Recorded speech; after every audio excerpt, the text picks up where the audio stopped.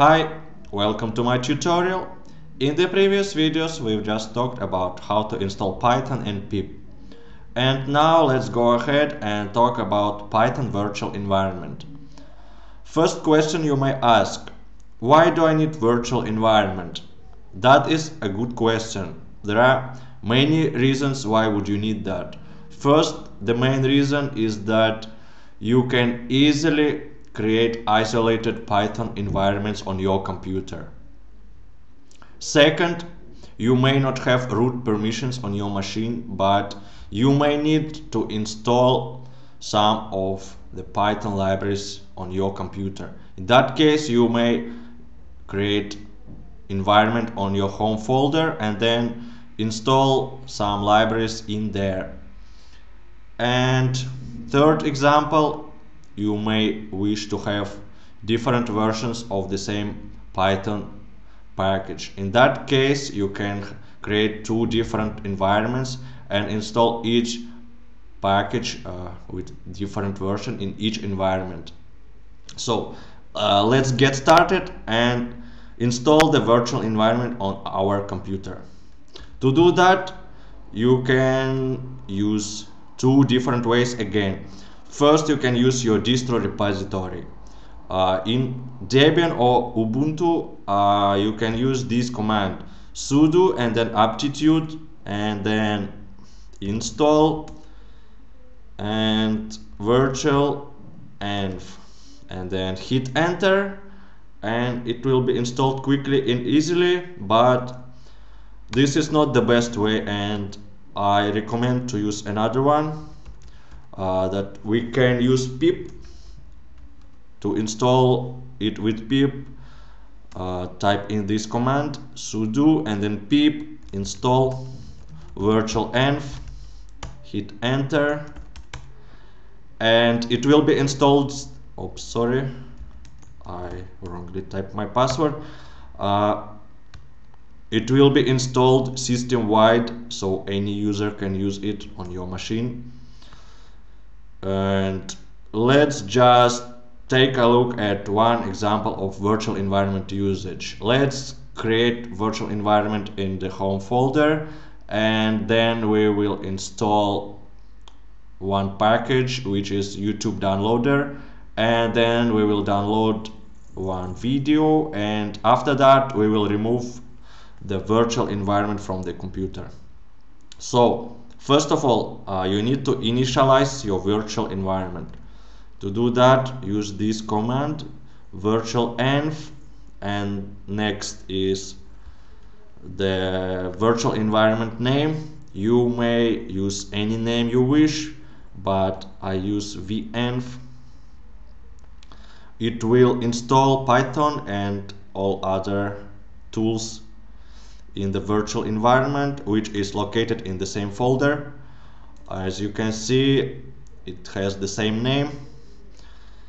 Next, you need to activate your virtual environment. To do that, type in source and then venv bin activate. This is just path to the file, which may be different in your case.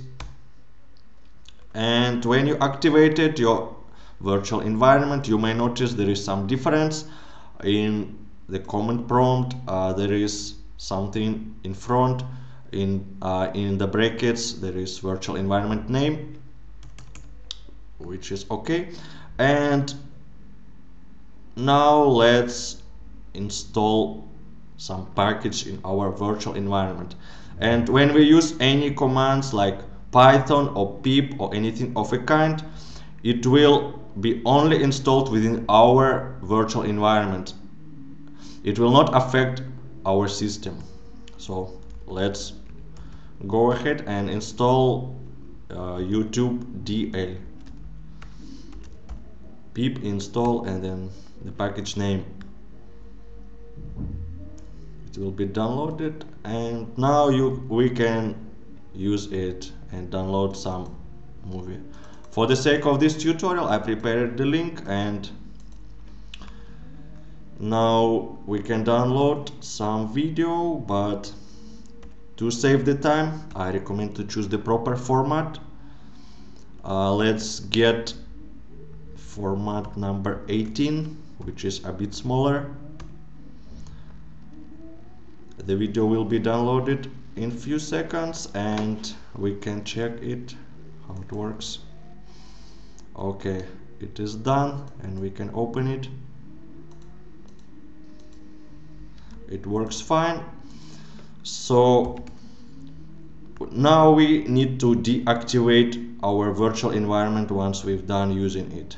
So to do that, you need to type this command, deactivate, hit enter, and we don't need our virtual environment anymore and we can remove it from the computer. To do that, you can use this command, rm-rf, and then the folder name, so we don't have it anymore.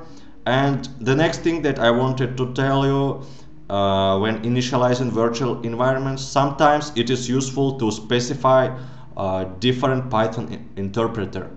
For example, you may need to have Python 3 or Python 2. To do that, you can use this parameter, which is -p, and then interpreter name or path to your Python executable. And let's try to initialize it again. So in this case, we will have Python 3.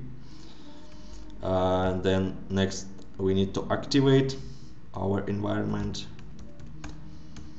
And let's start our Python and check the version is 3.4.2, which is good.